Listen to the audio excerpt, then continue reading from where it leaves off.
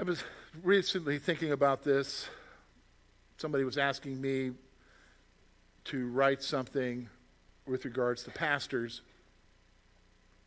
And I thought about the reality about living in disappointment for a while.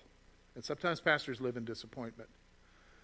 And the reason why I think we live in disappointment, I know it's been true in my life, is because I have God in a box about how he's supposed to work or what he's supposed to do, especially when it comes to church. Because that's my life. That's what I do, okay? And I've come to the conclusion, God doesn't work in my box.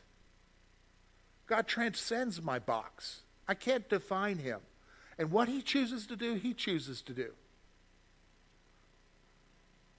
And what does that got to do with you? Well, think about what's going on in your life.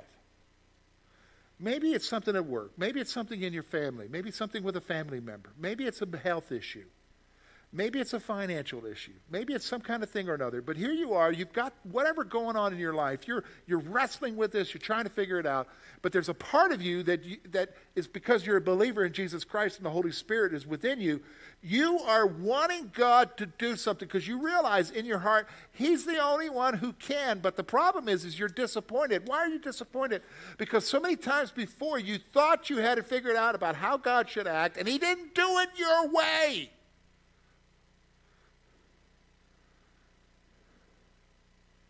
So you gave up. You gave up praying. You gave up trusting. You gave up having faith. Because when you look around, the world's going to pot, this is happening here, all this is happening, things are bearing down on you and everything. And where's God? And it's the God you defined in your box, but he doesn't live in your box. He isn't in your box. He's beyond your box. And what he's calling you to is just have faith in him and let him do what he's doing. And trust him. Trust him. And I guess that's what I'm trying to tell you. Quit putting him in a box. Give him the issue and trust him. Now, will he call you to maybe do something? Yeah, probably. Most likely.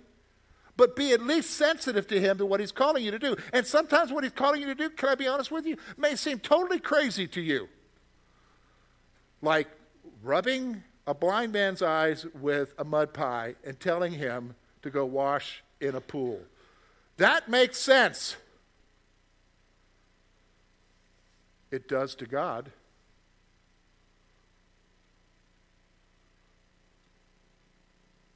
And he did it. So trust him. Trust him with your issue. Trust him with your thing. It may not happen overnight. It may not happen this week. It may not even happen this year. But eventually God is going to do what God's going to do. And you need to trust him. That's what he's calling us to.